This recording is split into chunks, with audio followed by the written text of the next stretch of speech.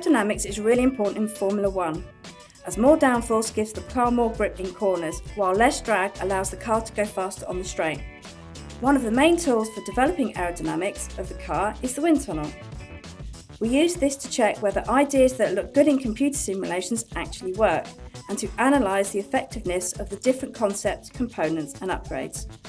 In real life, as the car goes along the track, it moves through the air. In the wind tunnel, we flip this around.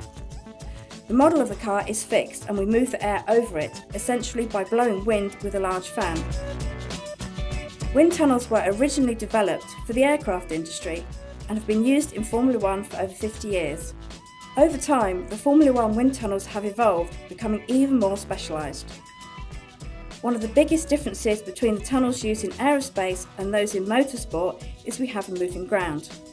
This is essentially a very fast conveyor belt that travels at the same speed as the wind, simulating in effect the relative flow between the road and the car. Whereas the real chassis is made from carbon, the centre of the wind tunnel model is a solid aluminium structure called the spine, which we bolt various components onto. This allows us to easily change one area of the car without affecting others.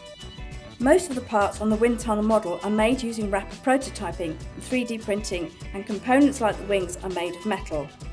The model is packed with sensors and we use different high-tech methods to gather data. We can also change the ride height and attitude of the model during a test to simulate how the car changes and navigates its way around the track. One run in the tunnel results in a huge amount of data to analyse. It all helps us build a picture of what the flow is doing and decide if a concept or upgrade can progress the track. Our wind tunnel has been designed to take a full-scale car, and this has been done in the past. But the rule makers were concerned this was too expensive, and so now we're limited to using 60% scale models. There are other restrictions that have been introduced to reduce cost.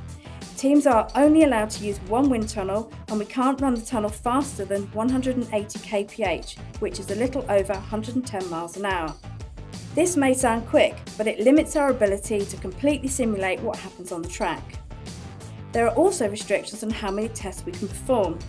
These have been in place for a few years, but further limitations have been introduced for the 2021 season. The number of runs a team can perform now depends on their position in the Constructors' Championship.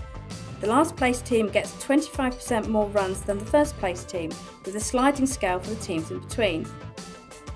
The restrictions will be even tougher in 2022 as the FIA tried to bring the performance of the cars closer together.